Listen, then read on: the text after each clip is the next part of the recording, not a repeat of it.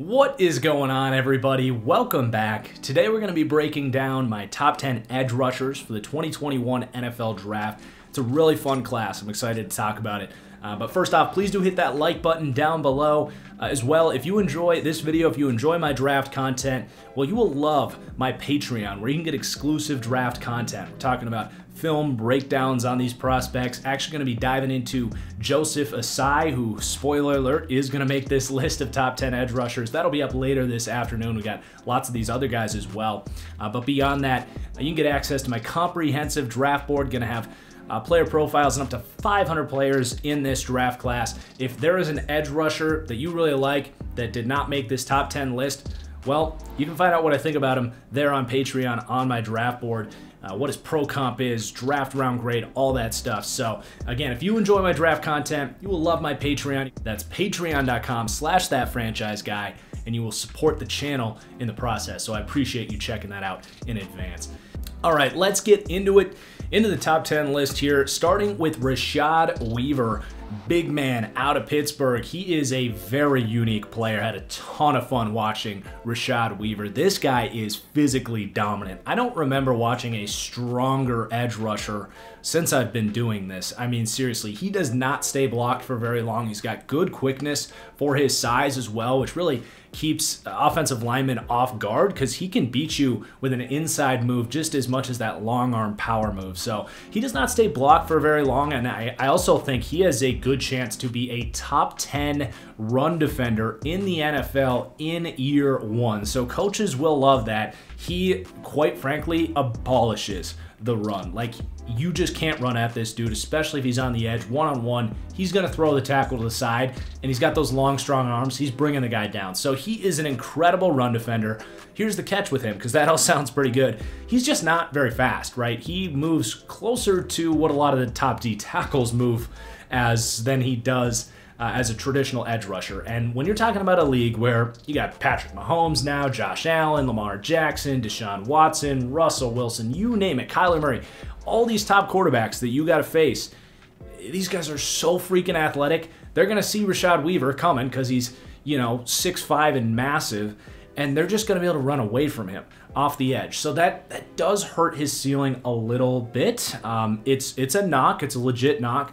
You love that he wins so consistently. First, second down, you can put him on the edge. Here's the thing with Rashad Weaver. That quickness translates to the inside. He was dominant at the Senior Bowl.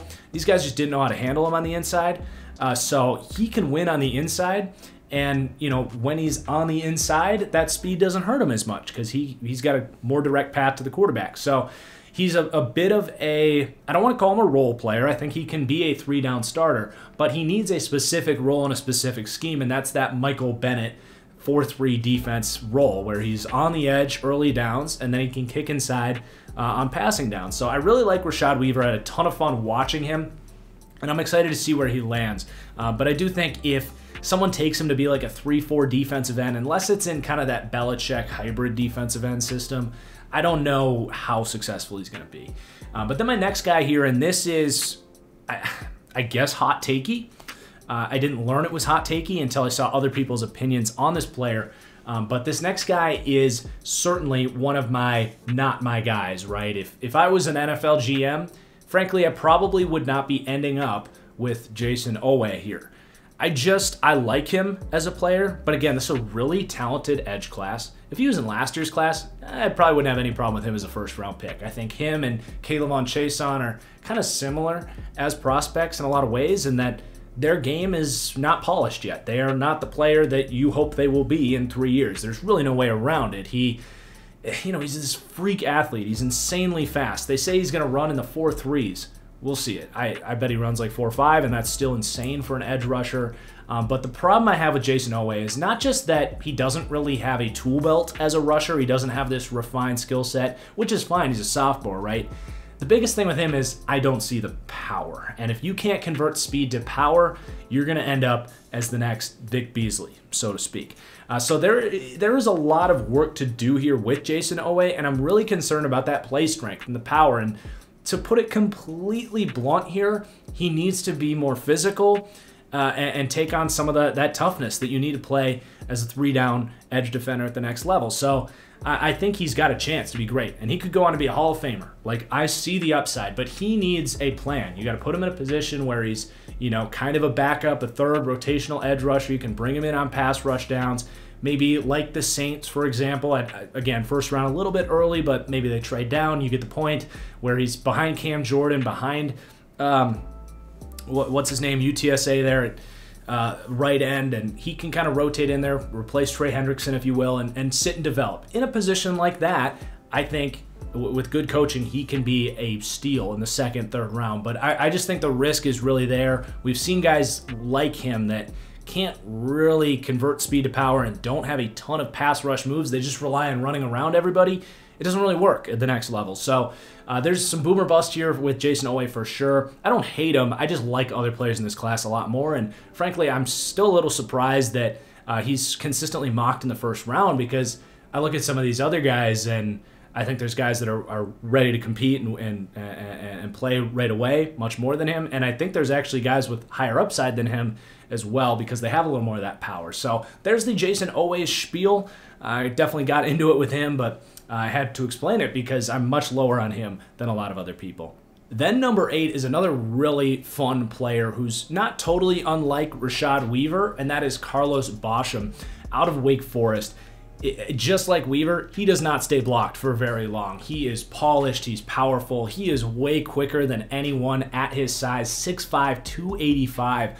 He is too powerful for tackles, he's too quick for guards, but again, he's got the same thing we said about Weaver. He's just not very fast, and rushing off the edge, he's going to have a limited upside because he just isn't going to be able to finish at a very high level in the NFL. And for that reason, just like we said with Rashad Weaver, he's probably got to step inside on pass rush downs. And he's not quite as dominant of a run defender as Rashad Weaver, but his ability to win from that 3-tech, that 4-eye position is unparalleled. Like, he is so quick. He's way too powerful. He's got all of the moves in his back pocket. He is just crazy impressive rushing from the interior, but that's not a full down position for him. So he's a bit of a tweener. He's a bit of a guy that needs a certain scheme fit, but I really like Carlos Basham, and some team is going to find a role for him in the right scheme. If they can, you know, sometimes guys just go to bad scheme fits and they don't work out. That could very well happen with Basham. But I love this guy. I compare him to Clelin Ferrell, very similar. But Zach Allen, another comp, maybe a low comp for Carlos Basham, because, like I said, if he goes to a 3-4 team and they ask him to play tough run defense from the interior, I don't know if it'll work out, but I know this guy can rush the passer from certain positions, and if used well, he's going to be a hell of a player in the second, maybe early third round. Next up is flip side of Jayson Oweh, probably one of my guys. I would be pounding the table for this guy. And I think he's going to be a sleeper in this class. I don't know exactly where he gets drafted or where other people have him, but Cam Sample out of Tulane, he just popped to me. I mean, he is just too physically dominant for that level of competition, but the traits he has translated at the Senior Bowl, most certainly. He was unblockable, but are going to translate at the next level. My comp for him is Matthew Judon. He is the ideal Ravens edge rusher, and I'm actually going to call my shot and say that the Ravens, who need an edge rusher, are going to end up with Cam Sample here in second round, third round. I don't know where their picks are, whatever. Top 100 pick here, Cam Sample to the Baltimore Ravens. I'm calling my shot because he is their mold of dude. He is just explosive off the ball. He's got long arms. He's powerful, and he's got such a baseline of ability to drive tackles back, and he's got some, you know, bend and polish and finesse to his game that you wouldn't expect from a guy like this. So I am just a huge fan of Cam Sample. I think someone's going to get a total steal here. You know, I don't think he'll ever be Khalil Mack, but I think he's going to be a quality starter for a long time. So Cam Sample, one of my dudes in this class. Go check him out if you haven't yet. Then we got Ronnie Perkins here, number 6. And to me, Ronnie Perkins is actually what a lot of people want Jayson Oweh to be, in that I see the explosiveness and the athletic traits, the get off, all of the stuff that you get excited about Jayson Oweh. But on top of that, I see the power, which is what I really wanted to see when I watched Jayson Oweh. And Ronnie Perkins, let's just put it this way.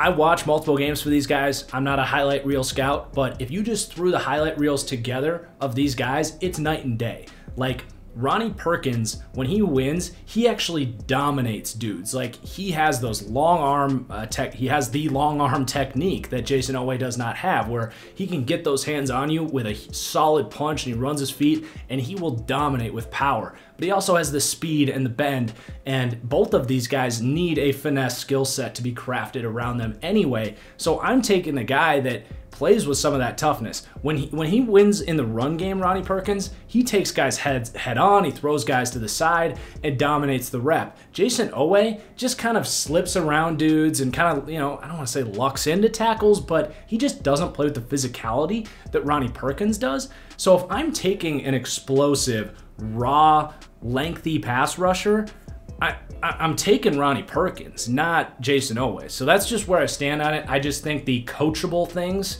are technique and IQ, whereas physicality and strength and power, that's less coachable. And I see it in Ronnie Perkins much more than I do in Jayson Oweh. So I'm going out on a limb here and saying Ronnie Perkins is the young, raw, athletic freak that I'm taking over Jayson Oweh in this class. We'll see how that all pans out. And maybe Oweh goes to a great coach and Ronnie Perkins goes to a bad coach and makes me look stupid. But that's what I see from those two players. Then we've got number 5 here, Jaelan Phillips. And Jaelan Phillips is super fascinating. He is definitely the most interesting player on this list. Some people have Jaelan Phillips as their number 1 edge rusher. And when I see that, I'm like, yeah, I could actually see that. Like, his tape is probably the best on this list, and his physical traits are quite possibly the best on this list. So why is he not number 1? Unfortunately, it's injuries with him, and specifically concussion records with him. He actually had to retire from UCLA after his junior year because doctors said that you're playing with fire here. Like, you're endangering your livelihood with the amount of concussions you've had. And he took their advice. He retired, he got a second medical opinion. UCLA didn't want him back, or he had to transfer just to get a fresh start. Ends up going to Miami and kicks ass, takes names for a year, and just is back. Like, he looks like the 5-star prospect he was coming out of high school, and a dominant player. Now, there's just risk there, right? Like, the medicals are such a unknown for Jaelan Phillips. Is he going to get a concussion week 2 and that ends his career? It's a very real question mark on there. So I totally get it. Like, he could be a slam dunk pick. If the medicals are behind him, he's probably going to be a steal at the end of the first round, the second round.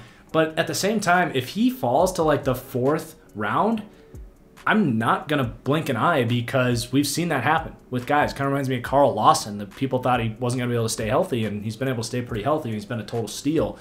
So I really like Jaelan Phillips. I compare him to Montez Sweat. He's just got that length, power, just overwhelming combination of size, speed, and strength. And beyond that, he's got like a good tool belt. And he's almost a little more like tenacious as a rusher. He seems to like want it a little more than Montez Sweat, I would even say. So Jaelan Phillips is a stud. I hope he stays healthy. I'm really happy that he just got to this point, because he fell off the face of the earth. But I hope he stays healthy and has a great career. But he does have that risk in there, which is why he gets dinged down a little bit. Then we've got Azeez Ojulari. And, we talked a lot about Ronnie Perkins. We talked a lot about Jayson Oweh. Ojulari is in that same class of young, raw players that you hope his best football is ahead of him. And he's got insane get-off. He's got insane bend, and he's actually got a little more power than you would think for his size at like 245 pounds. Like, he can long-arm you and drive you back a little bit. Now, there's a lack of that for sure. But he's very comparable to Caleb Von Chason coming out last year. My pro comp for him is Jerry Hughes. That's kind of like best case scenario. But yeah, he is just your kind of a boomer bust. Gotta develop the guy. Hope some of those pass rush moves, he comes into his body a little more, kind of evolves his game. But he's super young coming out, was insanely explosive. So he's a pretty straightforward evaluation. Kind of came on late, and you hope that his best football is still ahead of him. So I like the upside there just as much as the next one with Azeez Ojulari. And then we're going to have Joseph Asai. who is super fun to watch. He is just super well balanced and tenacious. He gets off the ball well. He's got powerful long arms, plays the run well. You can drop him into coverage. He's definitely a 3-4 outside linebacker to me.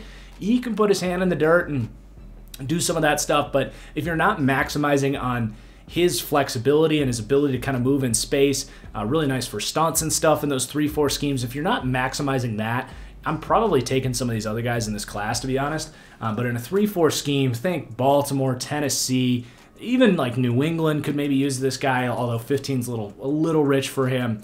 But yeah, he is just a versatile, well-balanced, powerful, quick guy, and he could have his best football ahead of him, certainly, if he can really refine those edge rush techniques. He actually played off-ball early on in his career at Texas, so he's still figuring out this whole edge thing. So I love Joseph Ossai, just really well-balanced guy. You might not be, hitting a home run with Joseph Ossai and drafting the next Khalil Mack, but you're probably hitting a triple off the wall and knocking in a couple runs. So I feel really good about Joseph Ossai, kind of back end of the first round, early second round.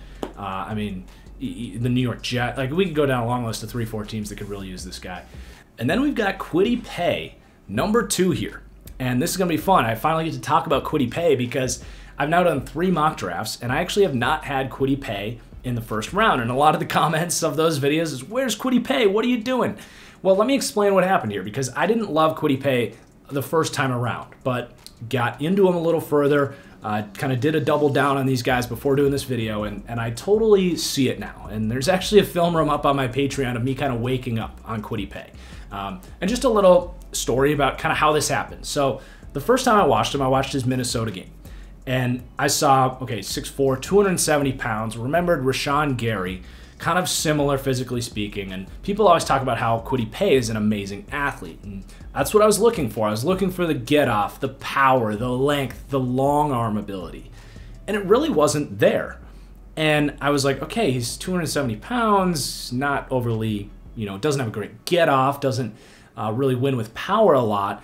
I liked him, but I really didn't see him as like a first round player. I thought he was just kind of a quality, maybe number 2 rusher with some good moves.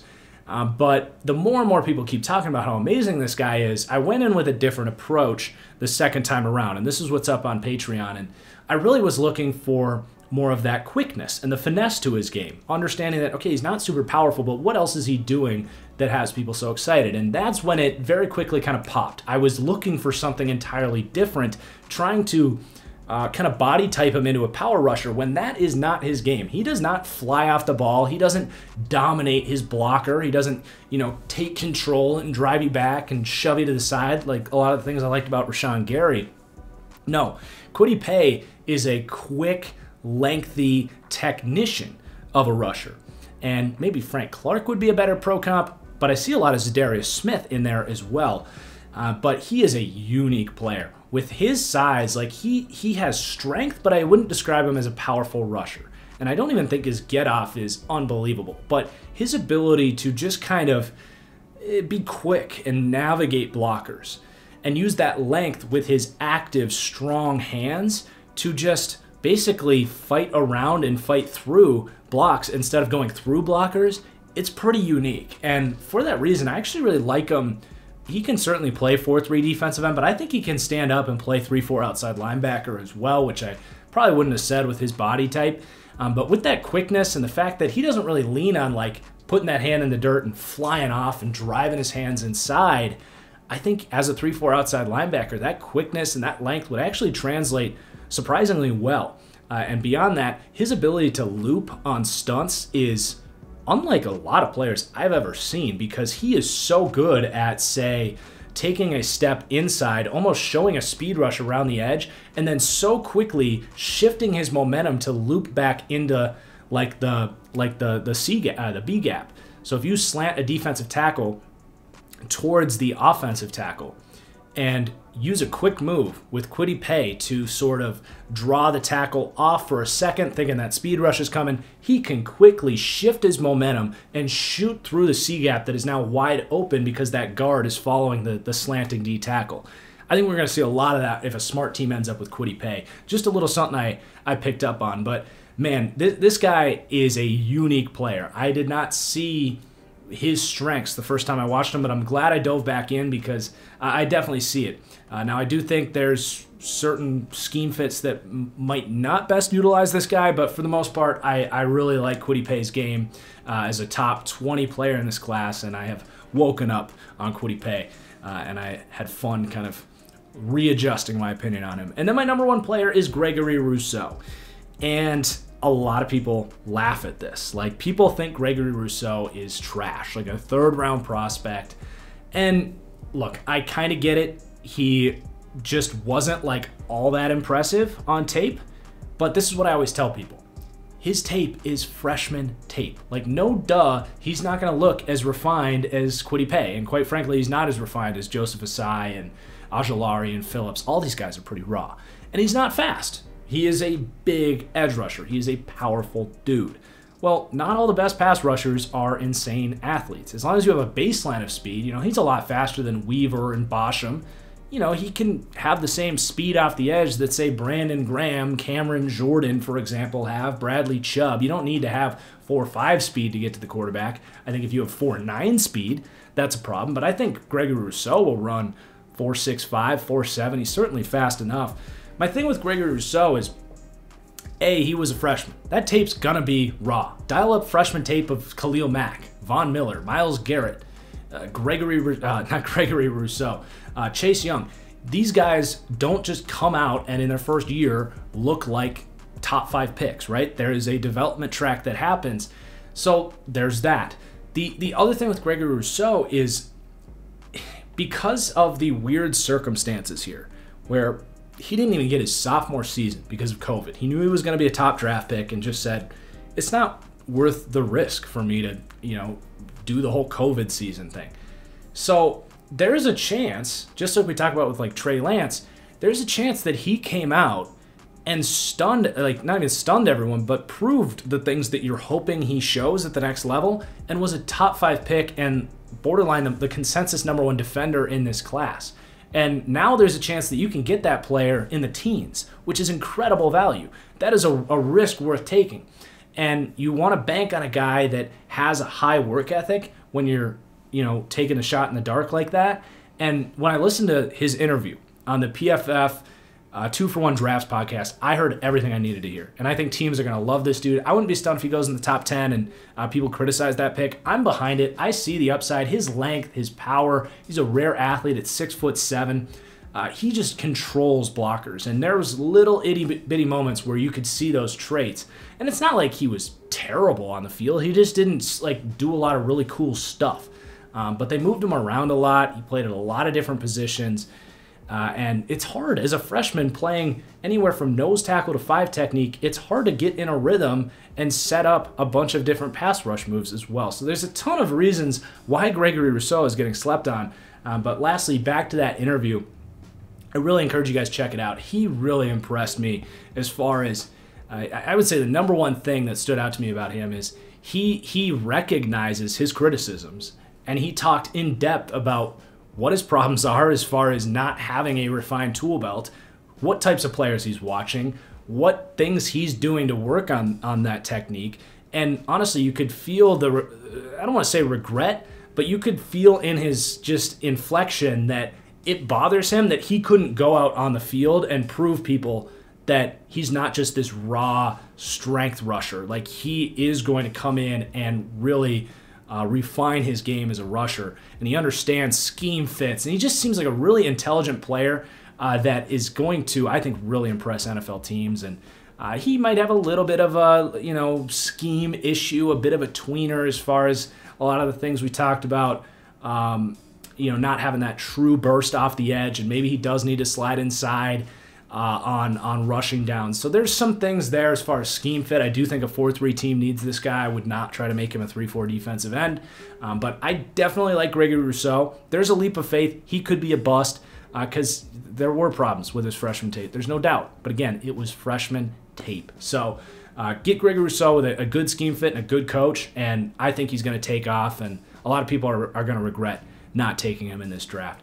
So there is the top 10 edge rushers list. I hope you guys enjoyed. Again, if there was anyone not on this list, guys like Joe Tryon, Quincy Roche, Jordan Smith, Chris Rumpf, if you want to know what my thoughts on those guys are, it's all available on my Patreon, where you can get access to the comprehensive draft board. So go check that out. Please drop a like down below. Let me know in the comments what you think of my list. Where do you rank these guys? But until Monday, guys, for the next mock draft, cheers, have a good weekend, and we'll see you later.